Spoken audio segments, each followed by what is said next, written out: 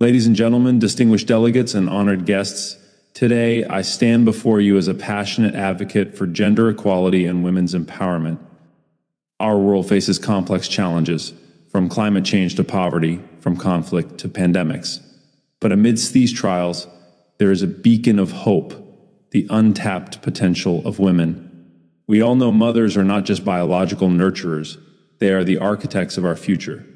They shape young minds, instilling values, knowledge, and compassion. When we invest in mothers' education and well-being, we invest in generations to come. Imagine a world where every mother has access to quality education, healthcare, and economic opportunities. It's a world where children thrive, armed with the wisdom passed down from their first teachers. Women bear immense responsibility for their families, communities, and the planet. Their roles extend beyond mere caretaking. They are the backbone of resilience.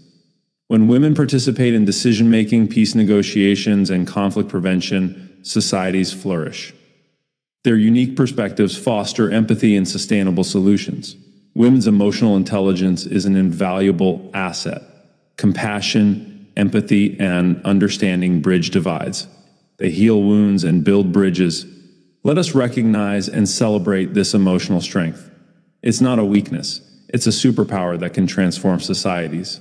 Women often see the bigger picture, the interconnectedness of issues. They understand that environmental degradation affects health, poverty impacts education, and peace is essential for progress. By embracing holistic perspectives, we can address complex challenges more effectively. Women's voices must be amplified in policy discussions and decision-making. Women throughout history have shown much patience in the face of adversity. Patience is not passivity, it's resilience. Women endure hardships, juggling multiple roles with grace. Their patience fuels progress. Let us honor their sacrifices and create environments where women can thrive without sacrificing their well-being. Gender equality is not a zero-sum game. Men and women complement each other. Together, we build stronger societies. When women participate in the workforce, economies flourish. When men actively engage in caregiving, families thrive. It's a win-win. Ladies and gentlemen, as we discuss the future of our civilization, it is imperative to confront a pervasive challenge that hinders our collective progress: the animosity towards women.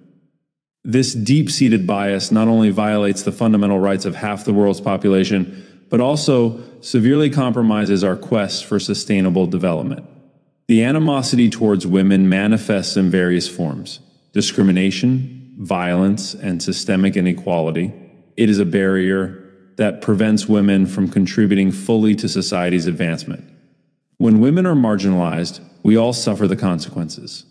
Economies falter, societies stagnate, and the fabric of our communities unravels. The adverse impacts of animosity have numerous consequences.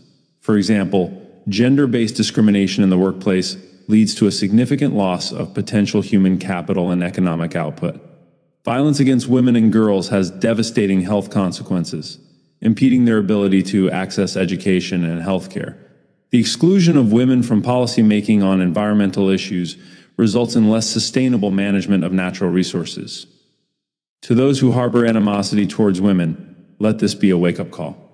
Your actions are not just an affront to women. They are direct assault on the very essence of sustainable development.